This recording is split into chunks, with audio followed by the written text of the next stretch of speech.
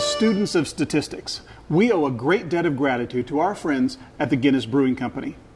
You see, there's a lot of science that goes into brewing beer, and in 1903, Guinness got all science-y in creating an experimental malt house at their brewery at St. James's Gate in Dublin, Ireland.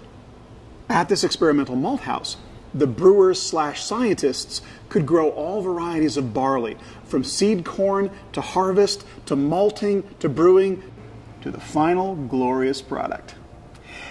In nature, barley has a lot of variability, and one of these scientists/brewers named William Seeley Gosset was very concerned about the variability of the barley plants, because you can't brew a consistent porter or stout if your barley is different from one season to the next.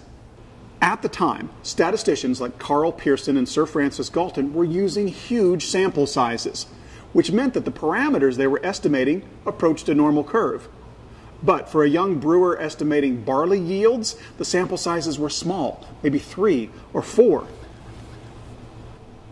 And that is a problem, because small sample sizes do not look like a normal distribution. But fortunately, William Seeley Gosset solved this problem for us. He created tables, now called T-tables, that account for the variability of small sample sizes. Of course, he wanted to publish his tables, but then... So here's where the stories diverge. Some people will tell you that Guinness would not allow any of their employees to publish for fear of divulging trade secrets.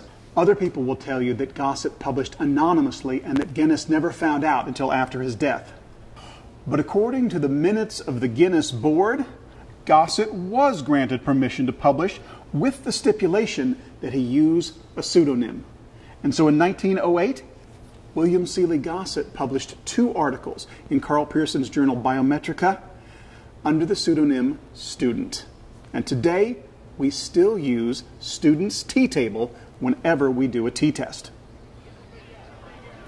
So let us lift a glass to William Seeley Gosset, who proved that a small sample size is nothing to be ashamed of, and that some great things can come from statistics.